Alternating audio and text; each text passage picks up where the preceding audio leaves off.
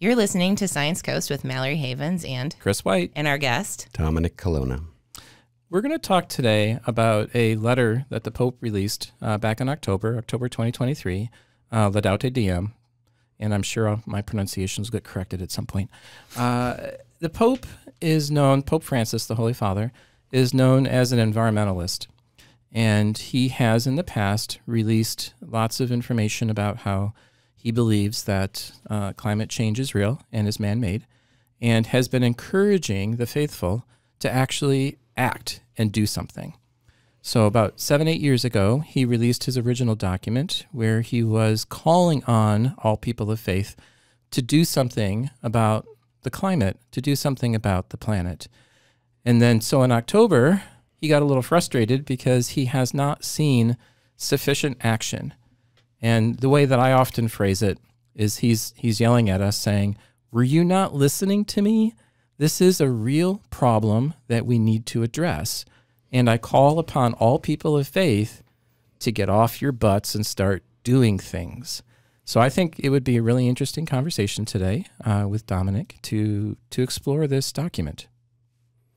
You know, in a past podcast, we talked about the relationship between science and faith, and an obvious question comes to mind.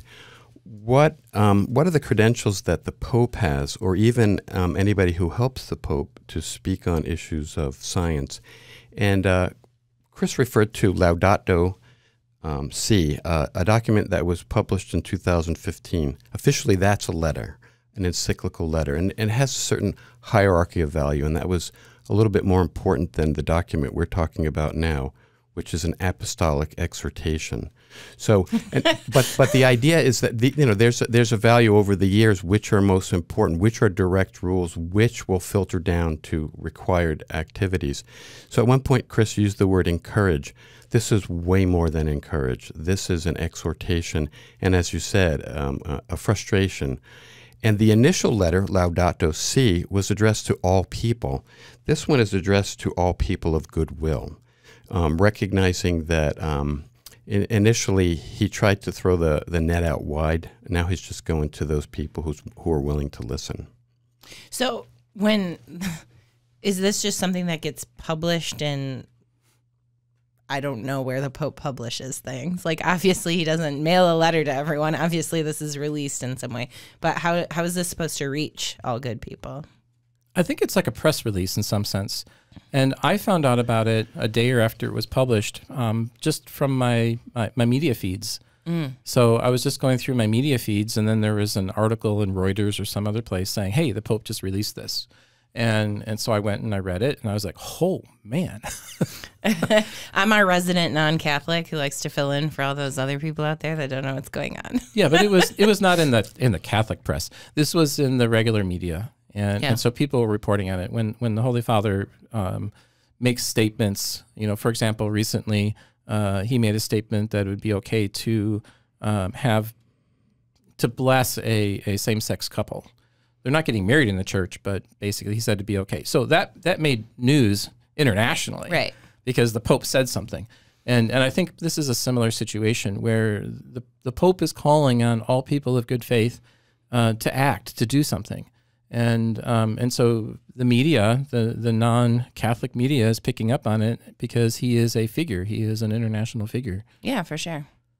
Mallory, just to get back quickly, in the past, these were distributed to bishops. So an encyclical letter was one that was circulated, so that would be the root, to the bishops, and then they would communicate to the people in their care. Now, though, with modern media, since the 20th century, these could be published in ways that everybody could have access to them. I'm old enough to remember, as a graduate student, being frustrated because I knew there was a letter out there, but we didn't have internet access to it, so I had to wait for a publication to print the letter, and then I would make a photocopy, and then they would publish it and so forth. Now it's available instantaneously on the Vatican website. They have a separate section for all these documents, and they make a distinction about their authority. So the thing I thought was interesting, one of the things I thought was interesting, there were so many things that are interesting within this document, is the Pope is specifically calling out the Western world and calling out the United States as consumers and basically saying your consumption levels are one of the primary drivers for environmental degradation.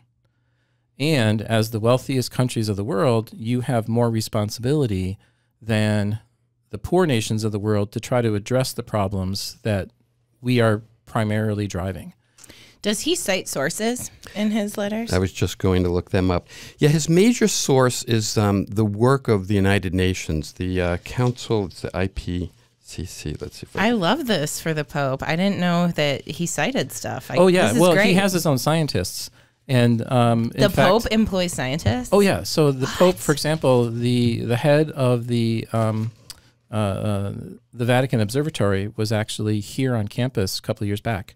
So he's a PhD astrophysicist, and the Vatican has an observatory where they have PhD astrophysicists doing astrophysical research. And this is just one area where the Pope has access. I mean, the Jesuits, for example, are renowned scientists. Mm-hmm. And in fact, the whole concept of the Big Bang Theory was a Catholic priest who initially proposed that the universe started, from a cosmic seed, as they refer to it. So there are lots and lots of scientists who are also ordained priests who the Pope has access to, but he also just looks at all the other data that's been published. So the documents, that he has are very well referenced. So if you go to the end, there's this big long bibliography which lists all the sources, saying this is where I'm getting my information from, just That's as any great. scientific paper would be. I love that. Yeah, historically, despite the Galileo affair, where everybody thinks that there was, and there was in that case, there was a condemnation of new scientific ideas, but many people would say that had to do with politics, internal church politics, and perhaps regional politics as well. But there's no denying that the church oppressed or suppressed an important new idea. But that idea had been around for a while. And any of these people like Copernicus or Kepler were Catholics at the time who were promoting an idea, Galileo himself too. There has been, in recent times, Chris was referring to a Pontifical Academy of Science. In some ways, they're honorific members, but they also will weigh in. I think the source for this is really, really rooted. There are many footnotes, as you mentioned, Chris, but it mostly focuses on the work of the Intergovernmental Panel on Climate Change and the reports that it's put out most recently.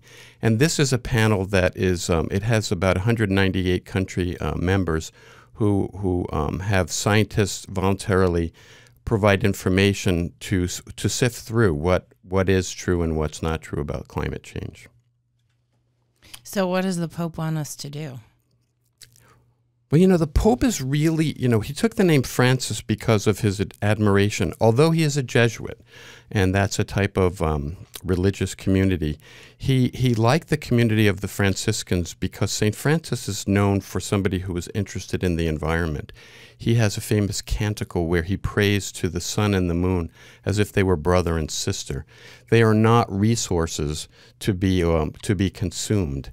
So a classic thing, biblical text is Genesis, I think it's chapter 1, verse 28, that suggests that humans after the creation were supposed to have dominion over the world. And that term has suggested that we use those things for our benefit.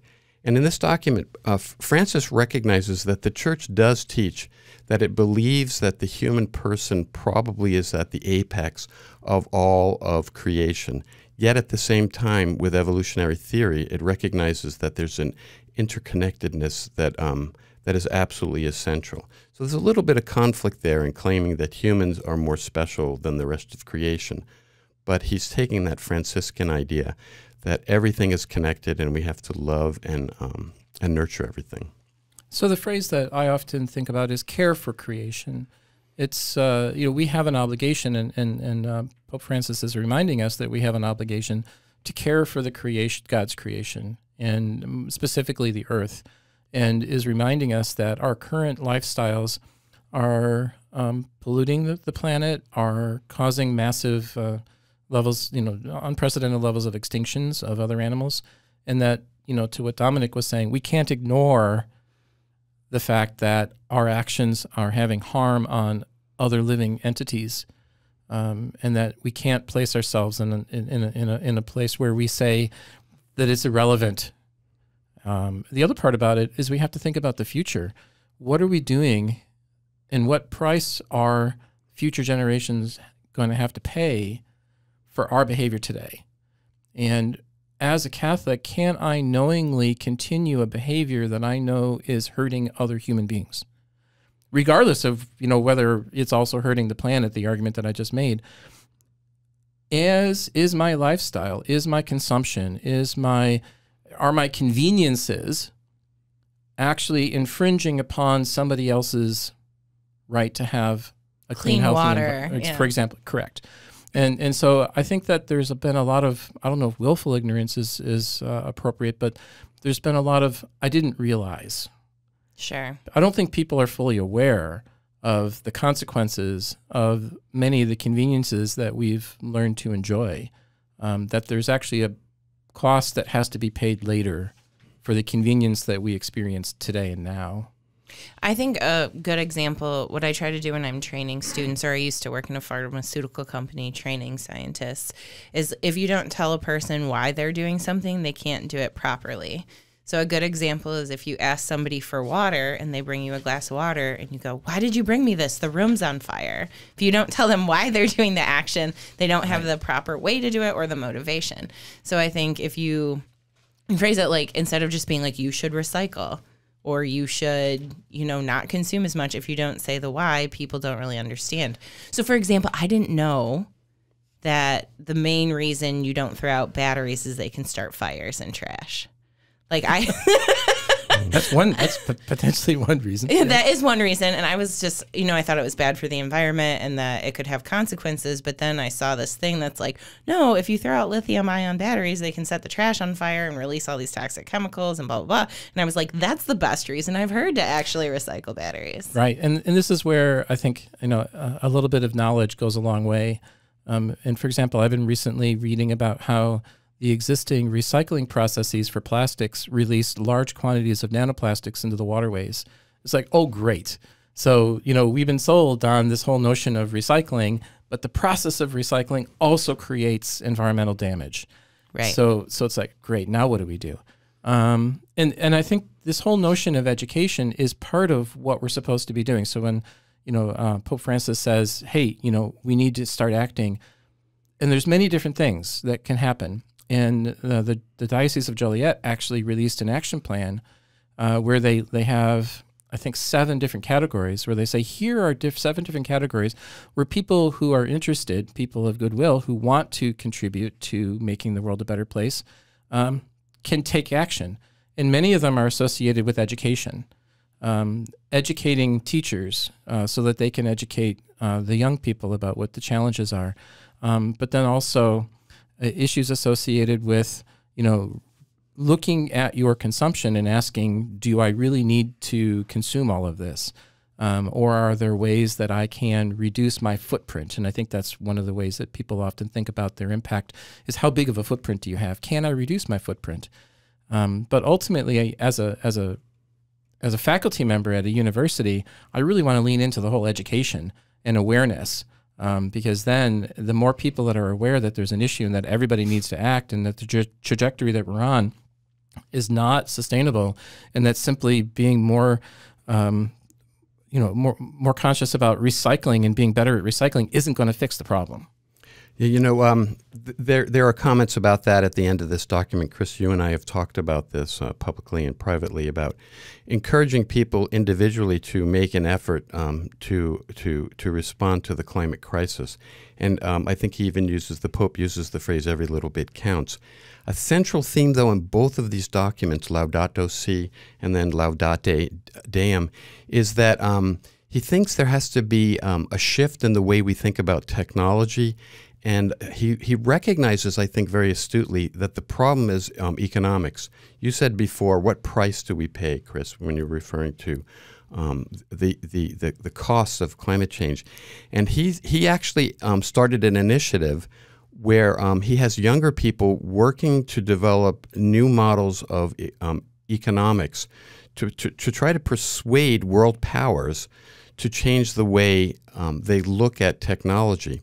For him, we live in a technocratic paradigm where we believe that technology is only something good that will bring us to greater places, without recognizing that technology can also can cause the death of the human race. So in some ways, he gets a little sticky because he talks about the sciences, the natural sciences, but he's really talking about the social sciences too, and a need to raise awareness by these individual things so that we can make structural changes internationally. And that's where I think some people might push back on his proposals. He gets a little political there. Well, it's change. Nobody wants to change. Mm-hmm. Well, it's also one of those things where sometimes it's the right thing to do, even though you feel like the price is worth it. So when my 5-year-old wants something and he'll be like, well, what's the punishment? Or I'll do that. And I'm Just like, the calculation. yeah, I mean, I used to do that as a kid too. And I'm like, no, you're not. It doesn't matter what the punishment is. You're not going to bargain and pay that cost. It's the right thing to do. So that's why you're going to do it. So that's kind of maybe how people need to start looking at stuff like this in climate change or the crisis, is not just, oh, if I consume this, what's the impact down the road, but also have like a moral driven, it's just the right thing to do. So you can't say, one life, it's fine. So structurally and internationally, it seems that the big challenge is whenever these meetings, I think it's called the Conference of Parties, where they try to determine new plans internationally for how to address climate change, the two themes seem to always be, one, compensation for those peoples who have suffered because of the countries and the peoples who have benefited from the kinds of things that cause pollution, the technology that cause pollution. And that's an economic issue. Who wants to give money to, there was a commitment and there's only about 1/10 of the money that was promised that's actually been put up. The other thing is to make changes in the future that would cause a lowering of the overall temperature of the world. So that would mean using different resources, particularly not using fossil fuels. It's like the modern day paying for your indulgences. Where you can just do whatever you want as we'll long have as you another pay. podcast on that. Be like, I'll just pay the countries I ruined with my consumerism. And with that, the views, thoughts, and opinions expressed are the speaker's own and do not represent the views, thoughts, and opinions of Lewis University. The material and information presented here is for general information purposes only. The Lewis University name and all forms and abbreviations are the property of its owner, and its use does not imply endorsement of or opposition to any specific organization, product, or service. This podcast was produced in the WLRA podcast studios at Lewis University. Visit lewisu.edu for more information about Lewis University. This has been Science Coast with Mallory Havens and Chris White and Dominic Colonna. Thanks. Bye.